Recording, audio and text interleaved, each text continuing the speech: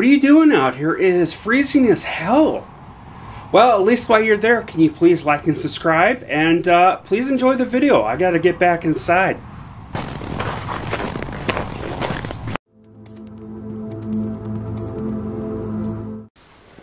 Alright, so this movie is called Open Range. It came out in 2003, believe it or not.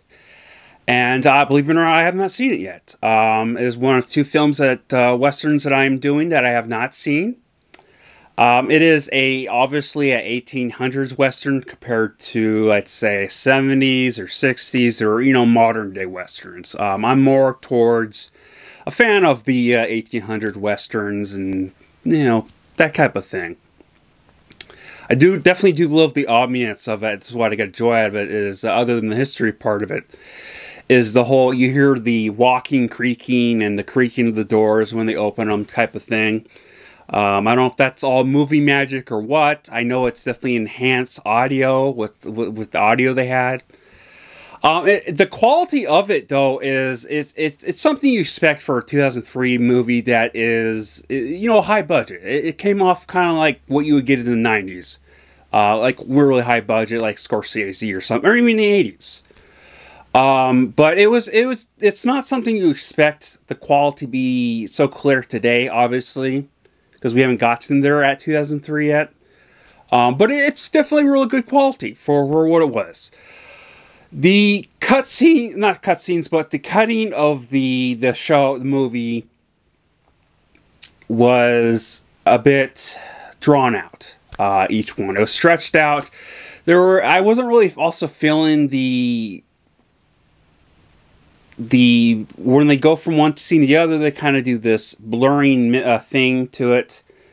Not like actual blurring, but it's like I forgot what it's called. But they kind of morph into the other scene. So I wasn't really feeling that, and the whole back to how they did the drawn out on each part of the story, because this is 2 hours long, by the way, and they definitely tried way too much to stretch out a whole bunch of the story, of mostly the lead up to about the 30 minutes end scene of fighting, which was pretty cool. The sounds of them were pretty dramatic. I'm pretty sure that's just my surround system or speaker, or whatever the hell you want to call it. But I want to tell you what the plot of this is. Okay, it's pretty simple. It's 4 ranchers are free feed ranchers, which, if you don't know what that is, I guess it's still controversial today, from my understanding. But back then, it was seen as bad as the Indians, for some frickin' reason. 1800s, what they didn't do, racist stuff. But they take their cattle from one place to another, and they graze on these open lands. Now, these open lands are shared with other cattle members who actually live in these areas.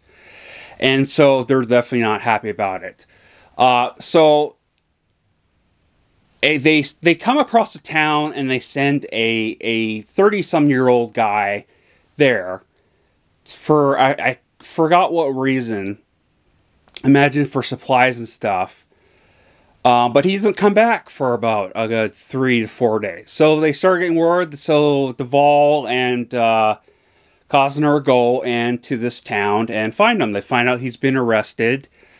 And there was some dirtiness at play between the law and the sheriff and the marshal. And the marshal is also the head of the town, this little town.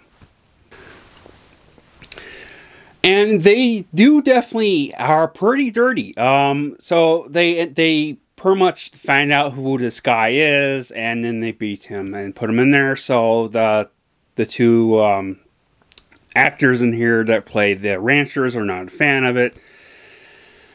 And so they go back, and then they end up getting attacked while they're gone, and this one boy that's a 16-year-old gets hit in the head pretty damn hard after he's been shot, and so they have to take him back to the town, to the doctor, and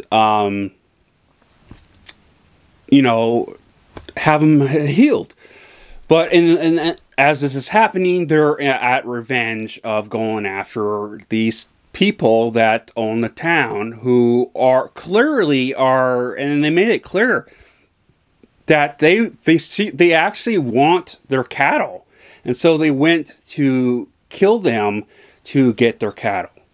And you get the whole cowboy look, but they got the whole what you had back then was disguise their faces when they robbed banks. They had a poorly made cut bag over their faces. It kind of looked like something that when you think of the KKK back then, or at the end of the after the Civil War in the late 1800s, I remember I seen movies and they would have that on there. But obviously it's not associated specifically with that, but I'm sure they took that in their heart when creating the cloaks. But whatever.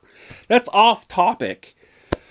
But so you get this whole thing of the staying in the town and causing problems and stuff. It's not like causing problems like there was a whole bunch of action. Just a lot more of talking crap to each other.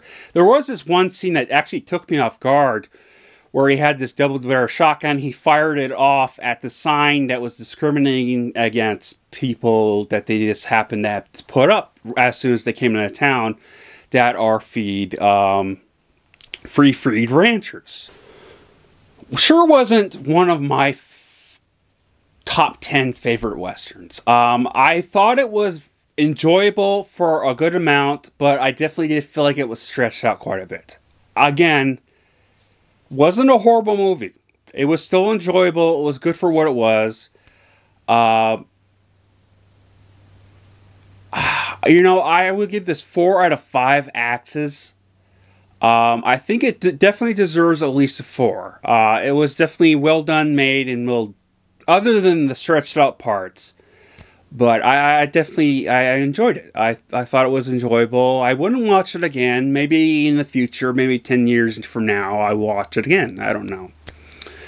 But if you've seen this movie, let me know in the comments below. I'm not really 100% sure. Thinking that a lot of kids born in the late 90s and 2000s have saw this that are watching my videos. But then I don't know the whole full range of my viewers. So YouTube's kind of iffy. But yeah, I mean, that's my long review. I think it's long. But anyways, I love you all, and happy holidays, and Skål!